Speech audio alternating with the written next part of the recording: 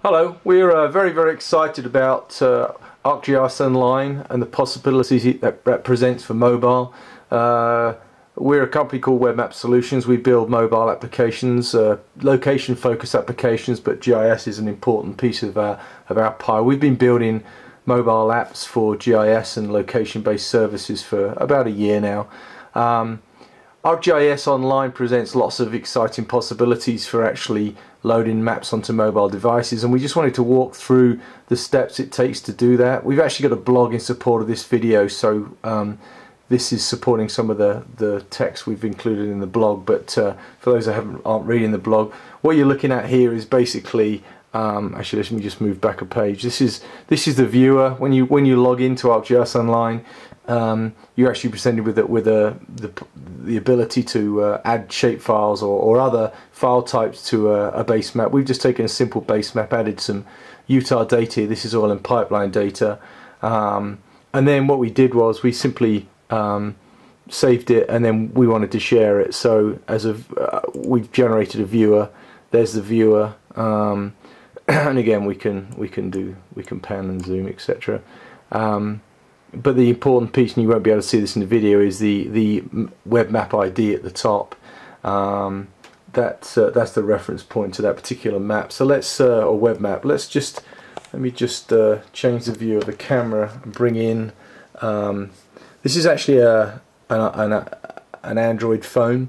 The application or the applications we have been building over the last while, we've been doing native apps, but a lot of them we've been doing a lot of cross-platform apps. So this is one bit built in Flex Mobile. We've done variations on this. GeoMobile for ArcGIS is our free application that's out in the various app stores. This is a variation on that, just to prove the point that you can actually load ArcGIS web maps. ArcGIS Online web maps into a mobile device. This actually uses a configuration file.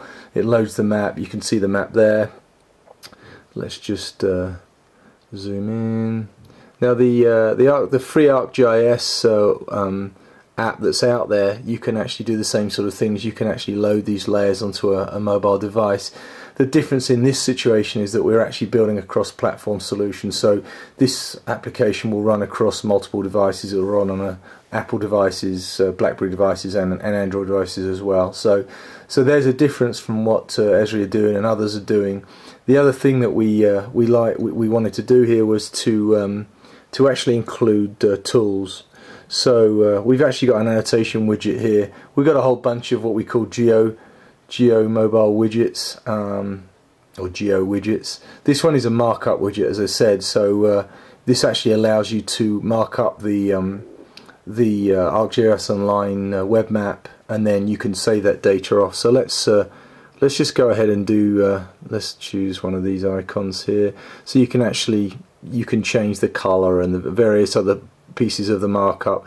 Let's just close that for the second so we give ourselves more real estate, and then let's just drag that on the map. So there you have it. You've actually got ArcGIS loaded with any different forms of data that ArcGIS Online supports, so CSV, WMS, ArcGIS endpoints, shapefiles, and then we've added tools on top, and that's essentially what we're going to be doing or are doing for clients now.